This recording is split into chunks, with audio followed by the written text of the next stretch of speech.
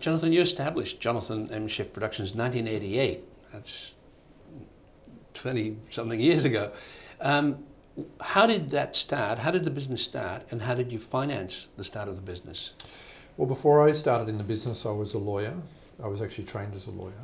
And I got very bored being a property lawyer pretty quickly. But although it gave me very good grounding for intellectual property and for a lot of the contractual side of the business and so on, I founded my company because I had a daughter, and my wife and I found there was not much for her to watch.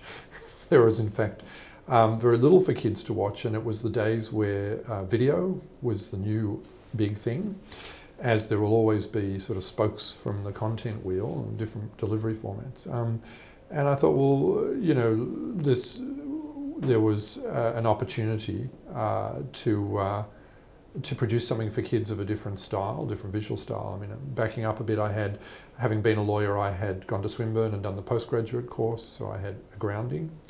I was mentored by two very established filmmakers, John Ruane and Ellery Ryan, who nurtured me through that, and I was lucky to have that. And then I went to Crawford's and trained as a producer and acted as a lawyer, so I had a bit of a give and take there.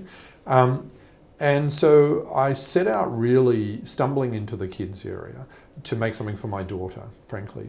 And I did a little half-hour video on the pandas. It was the bicentennial, 1988, and the Chinese pandas were visiting the Melbourne Zoo. And the little half-hour documentary I was able to then market round Europe and America, literally knocking on doors. And so I started door knocking. And that's probably the sharp point of being a producer, really. So those were the first deals that you negotiated? They were the first deals, and the program, unfortunately, was a huge success. And I made quite a bit of money on it. I think I made £9,000 on one sale to Channel 4. And of course that was a very misleading signal from the marketplace, because later I realised it wasn't all that simple. But it gave me tremendous self-confidence that, okay, well, I've got a personal connection, I've knocked on the doors, you know. At one point I went into the lobby of MTV Systems, Nickelodeon in New York, and I asked to meet the head of acquisitions, who was the president of Nickelodeon. And I was quite, I wouldn't say abusive to the receptionist, but I was pretty obsessive and pretty forceful. And like most emerging producers, being obsessive is a tremendous asset. In fact, most experienced producers, being obsessive is a tremendous asset. But unfettered obsessive behaviour. As a result, my brother, who was with me, who was running a music video company, Palomar at the time, walked out in disgust and said I was being rude. But the president of Nickelodeon came out, and she said she'd give me 5 minutes. And after 45 minutes, she bought the show and became a lifelong friend. Linda Kahn, who today is running Scholastic Productions and still looks back and abuses me for that meeting. But the reality was that was an example of going to the front end of the marketplace, meeting people face to face, doing the pitch, either living or dying by the pitch, under the pressure of the pitch, and trying to convince people that they couldn't live or broadcast without your project. So it was a good learning experience. When did that sort of stumbling start become a business that you could plan and manage and forecast its future? Probably at that point, because I was already, I was freelancing a bit as an AD, and I was hopeless as an AD. I think I did 3 weeks as an AD. And I was still freelancing as a lawyer, so I still had my practicing certificate. I was still doing a bit of legal work to sort of pay the mortgage. But at that point I kind of realised, there's a bit of a niche here for kids TV. I've just been knocking on a lot of doors around the world, and I'm seeing that the kids TV market is niche, it's narrow, but doesn't have a lot of players. It's a pretty small pond, but it's a defined pond. There are 20, 30 people in the world that seem to be buying, and if you can get across the door with 1 or 2 of them, then you probably have a go. Whereas the prime time doorway was blocked by larger players, Crawford's included. So I kind of then decided that I'd take the wildlife idea into a pilot for a new project called Secret Animals, which was a documentary style project about animals of the world, which I'd film in wildlife parks rather than go out into the wild, which was too prohibitive. I went to 52 wildlife parks and zoos around the world at my expense, on my solicitor's overdraft at this time. The first $10,000 was my solicitor's overdraft. and accompanied by a guy that I'd trained at Crawford's with, Tony Kavanagh, who today is very successful, major producer. I stumbled through researching on travelling with 2 Mac computers that came out the size of the suitcase. And we databased thousands of animals around the world for this shoot. And then, and I learned something then straight away, which was taking on something ambitious and taking on something that was logistically well-known possible could only be done by someone small, but had to be done by someone crazy enough, to take that on. So there was a sort of territory here that was not occupied by people who kind of weren't thinking on that scale, as in local parochial programming, not occupied by the larger players because it just was too cost inefficient for them to go around and do something of that nature. And frankly, I laid the building blocks of the whole company without realising it by doing such a fiddly, complex endeavour.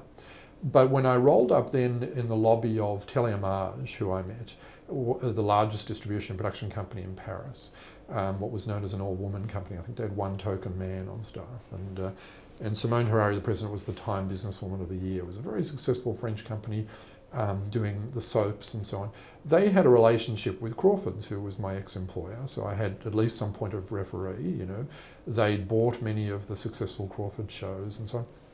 They really saw my vision, again over the pitch. I mean, they took me out for a sandwich. It wasn't a slap-up lunch, it was a sandwich across the road in a French brasserie. But over that lunch, I said to them, look, I'll put up half the budget of this show if you put up the rest. And they said, well, do you realise, we're going to need a bond? And I said, well, I couldn't afford a bond. So I tell you what, if I go over budget by 1 franc in those days, I'll surrender the negative to you. And you can pay me out my share after you recoup. Well, they thought that was either so bold or so stupid, that the guy is either so out there or he actually might come good on this, that they did it. And we actually did. Secret Animals was done for $1 million Australian. I put up half, they put up half. Was that idea just something on the spur of the moment? It was very spur of the moment and extremely foolish. And I wouldn't advise anybody to do that. And certainly I hadn't told my wife that I was putting up our house effectively as collateral for the project. But my wife was a great supporter and a true, she had an independent business of her own. She was a great believer. Effectively nothing's changed. Today we're doing, tens of millions of dollars of production, but my house is still security for the business. And I'd like to talk about that if we get a chance. But the reality was that those 2 endeavours, coming up with something ambitious and logistically demanding and having the preparedness to actually put yourself on the line for it, were the building blocks of every producer effectively. Defining what your niche market is and defining your financial approach. What then, to what extent then were you a one-man band at that stage? I was very much a one-man band. I had a lass who was acting as my PA and secretary and supporter and emotional supporter at the other end of the line in Australia. But effectively, I was flying in effectively using the proceeds from my Pandas documentary to fuel my first approach at a series. I was very much a one-man band, but it worked in the sense the French company Teleimage did come in. Fox Lorber, a distributor in New York, came in. And then I went and hired a lass who was Jenny Cleavers, who today is with the ABC Natural History Unit, is a very successful wildlife producer. At that time was a zoologist with a passion for filmmaking. And I thought, well, that's a good fit. I don't know much about animals. I'm going to need a... And Jenny and I then recruited a small crew, which we got from guys I went to film school with and so on. And, spent 3 months going around France and America and Canada and the US and so on, filming animals in wildlife parks. It was very, very logistically ambitious, but it was very successful. It was a handsome stock footage library. It became a very solid little children's series at a time when, as of today, where non-fiction for children's in terms of series is quite rare.